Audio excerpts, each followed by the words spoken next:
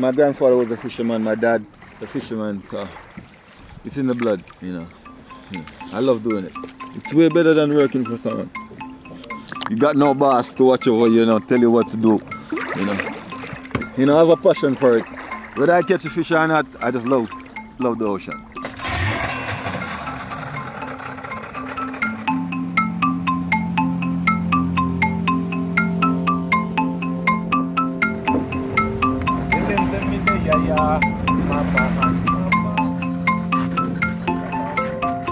From ever since I know myself, from I was a little kid, I used to build that little board gun.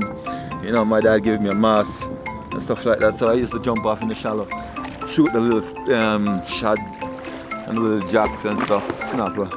Then I just take my little time in the reef, then from the reef to the high rock, get deeper and deeper. Over time I developed that technique for diving. Sometimes I get a good catch, sometimes 3-4 barracudas, red snapper, lobster. It's a long day work, but I can provide for my family.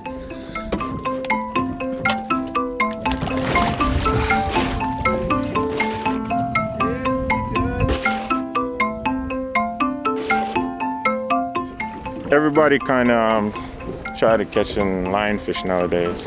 You have some guys from the marine park tell us about it and how dangerous they are. The lionfish just start take over the whole bottom, You don't see much fish on the ground anymore. When we go to sea, the guys always carry scissors, so we just cut the spines off. The lionfish juke me a few times already. That pin lasts long and it's move fast. As soon as it hit you, you start to feel the whole body, you feel it in your heart, man. But I'm like a suicide diver. You find a nice piece of reef and when you go out here, you see a whole bunch of lionfish. They're bad for the reef. So we have to get rid of them. So if we can make a little money out of them staying away, well, that's good.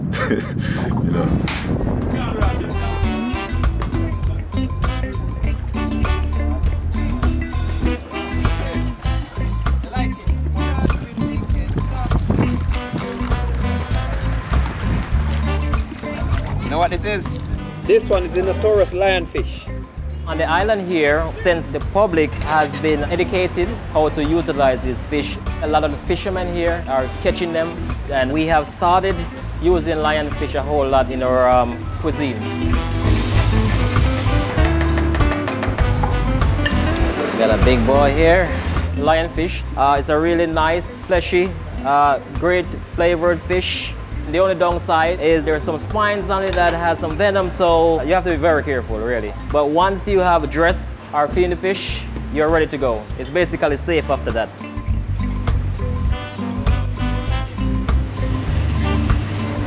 I think once we promote it more and we get it out there in the restaurant, we would be able to sustain it. Jerk lionfish bruschetta. And we're going to serve that with some fresh papaya chutney. Lime juice, vinegar, salt and pepper, some ginger, onion, garlic, and of course some fresh papaya.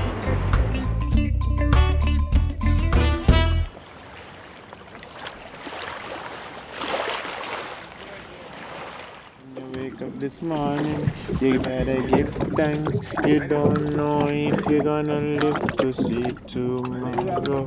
Life is much more precious than gold. The lionfish, it's very tasty. You cut up a little carrot, sweet pepper, onion, and stuff like that. A little piece of butter, some garlic, and a little piece of hot pepper. You just put it in, a little water, put on the cover and make it a simmer. And you're good to go. Probably a little bit of coconut powder to give it that flavor, that creamy sauce. You guys making me hungry.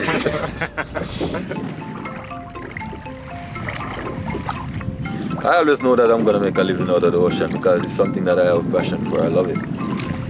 I get chopped up by barracuda. I get blacked out a few times. It's a long day work, but I still rather doing it than working for some guys.